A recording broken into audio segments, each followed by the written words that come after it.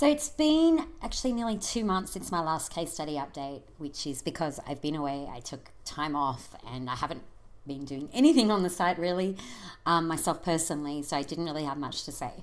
But I am excited to come back and update you again because things are definitely going how I hoped. So I talked last update about writing a few articles about Europe, but I only have one up and I think there'll only be one more. I just struggled with time and you know, it's not really necessary. So I did write this one on White Christmas in Switzerland. And you'll notice the other change I have made myself, which is I've added ads. You know, I'm getting a little bit more traffic now, so I thought I'd see what would happen. And I've made about, it's been 2 days and I've made about 50 cents. But one of the ads wasn't working properly. The top one too, so this one here, so usually the best converting. So it's still very low, of course. And part of me like hates to put ads when the amounts are that low because I think it's a bit of a turn off, and if you're not really benefiting, why bother?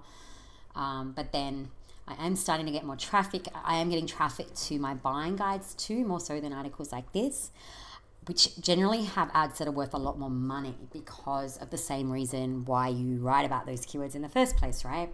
They go really well with affiliate marketing. So things like I've got best ice cream maker.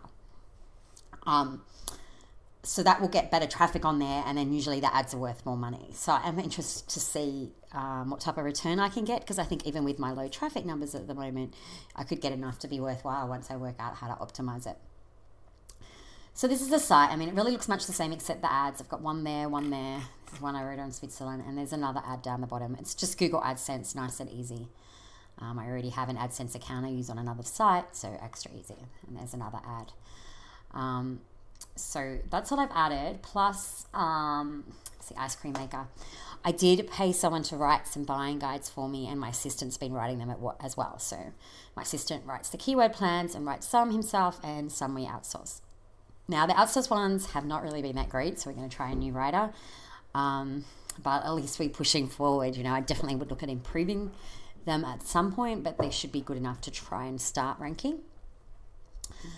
So they're all from keywords that I thought will work in the AU market.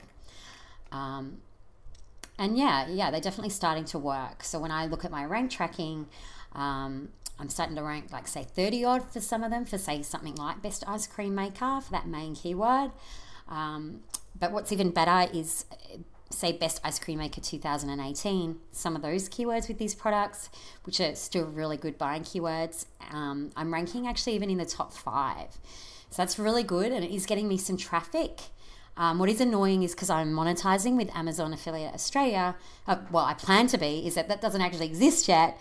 So, you know, and there's no good affiliates here really in Australia. So I haven't been able to put affiliate links. It just links to amazon.com or .au if the product's already on there, because .au still has limited products up. It's more and more all the time, and a lot of the products are on there, and I just link to them directly without an affiliate link. But it's still not as many as I hope will be there in a few months, and hopefully they'll get their associate program up too. So to give you a look at my traffic, it's definitely improved. So this is sort of the whole lifetime of the site so far. So you can see up here, it's great.